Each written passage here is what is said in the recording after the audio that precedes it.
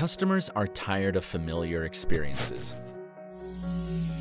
These days, we live in a world of information overload. That's why it is hard to get their attention. We should be attracting customers' attention in whole new ways. Every company wants their products and brand to make a lasting impression, but it is extremely difficult to convey a brand's characteristics and its image. Augmented reality is very useful in such circumstances. You can deploy it in space in advance and show invisible things.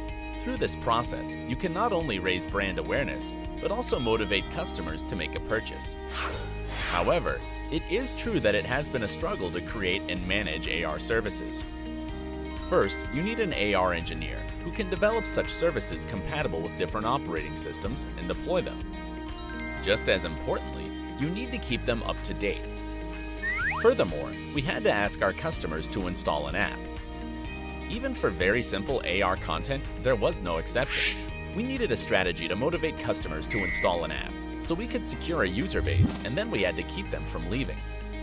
Unexpectedly sharp increases in cost and time became a huge burden to the company.